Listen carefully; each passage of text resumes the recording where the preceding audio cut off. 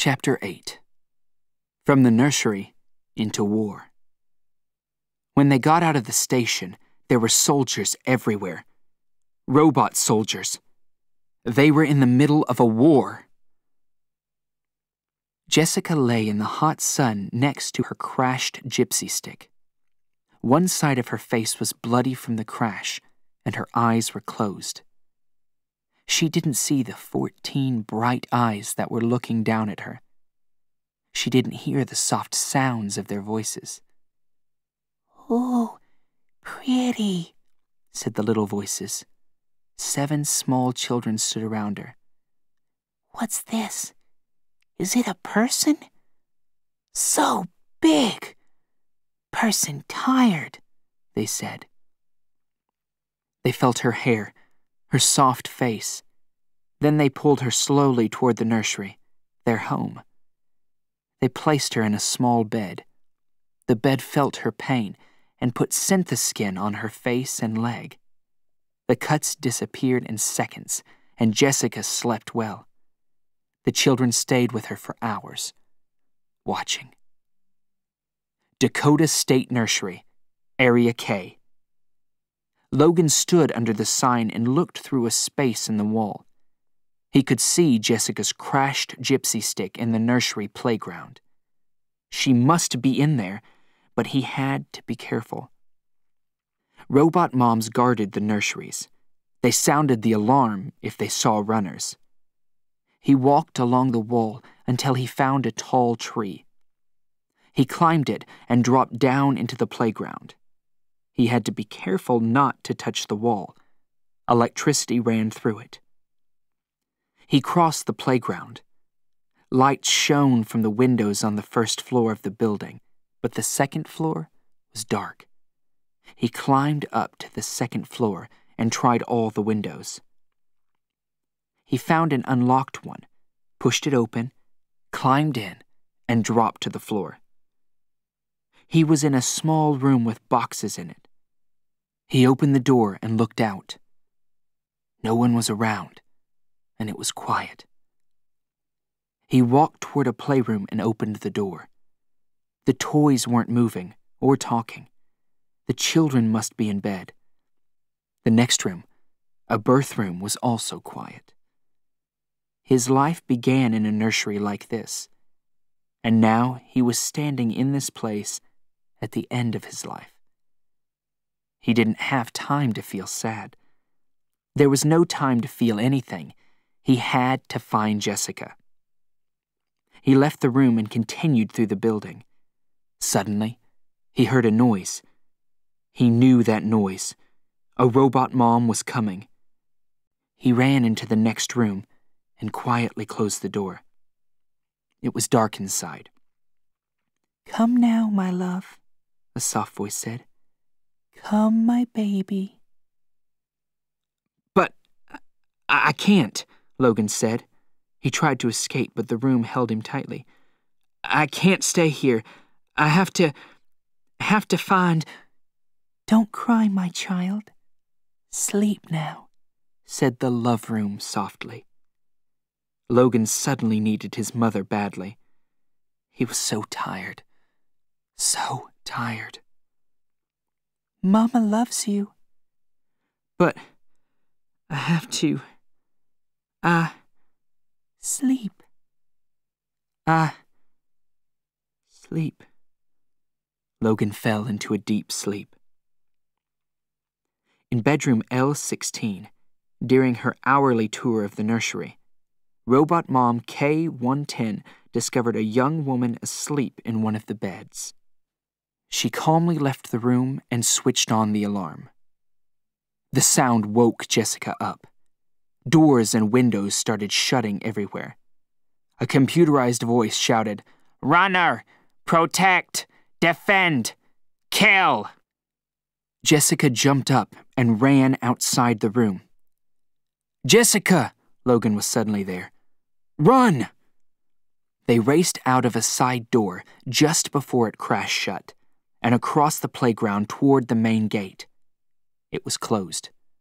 Logan broke the glass and pulled a big black switch. The gate slowly opened. A robot guard came up behind them, but Logan was too fast for it. He pulled Jessica behind him, and they ran down a hill and into a forest. Hours later, they were standing in the middle of a station in Rapid City, Dakota. Logan had his gun again, hidden inside his shirt. Jessica kept her right hand closed to hide her black flower, but maze cars always knew the color of people's flowers. "Keep right behind me," Logan said to Jessica. They walked together through the crowds of people. Logan came to a call box on another maze platform. When no one was looking, he cut the alarm. Then he took Jessica's hand and took her toward the maze car. But Jessica started to fall in the crowd. She put her right hand up to protect herself. A woman saw her flower and screamed, "Runner!"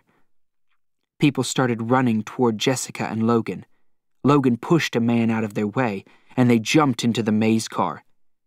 They left the angry crowds of people behind as the car raced down into a dark tunnel. The car suddenly slowed down, then stopped. The doors opened. "Where are we?" asked Jessica. "Sandmen have stopped the train. Hurry!" shouted Logan. When they got out of the station, there were soldiers everywhere. Robot soldiers.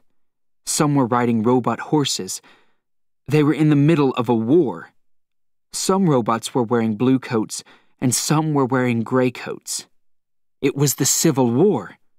Union robots were fighting Confederate robots. The air was filled with smoke. Jessica and Logan couldn't hear because of the noise of the guns. Jessica started to scream, but Logan put his hand over her mouth. Then Logan and Jessica saw the tourists. They were watching the fight and shouting with excitement. The Union robots were shooting across the river, trying to destroy the town of Fredericksburg on the other side.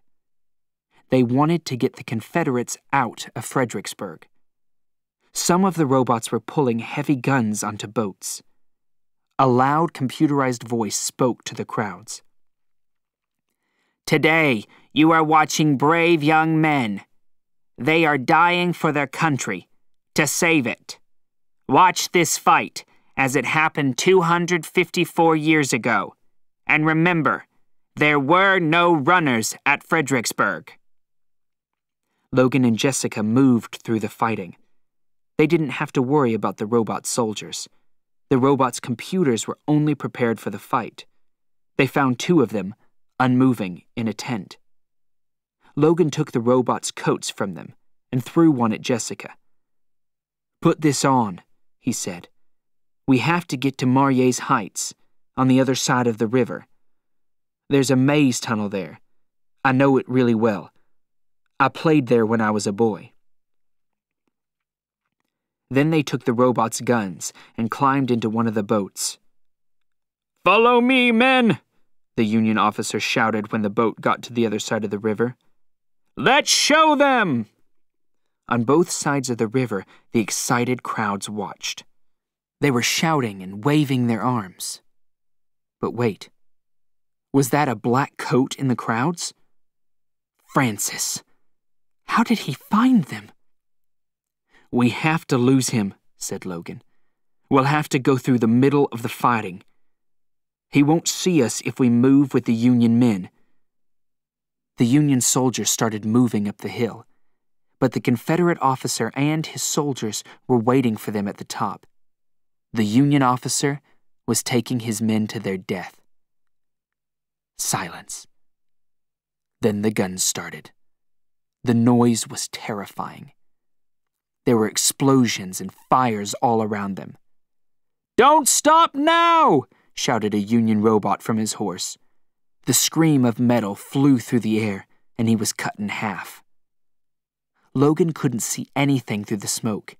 He couldn't hear. He was suddenly pushed onto the ground. "Jessica! Jessica!" He couldn't hear himself. Could Jessica hear him? He continued moving up the hill, along the ground, until he came to a wall. He climbed over it and rested for a minute on the other side. He then took off his Union jacket and threw it away. He looked over the wall and finally saw Jessica below. She was trying to move, but the soldiers were running away from the fighting now. They were pushing her back down the hill. There were too many of them, all pushing, farther and farther back down the hill, toward the crowd of tourists, toward Francis.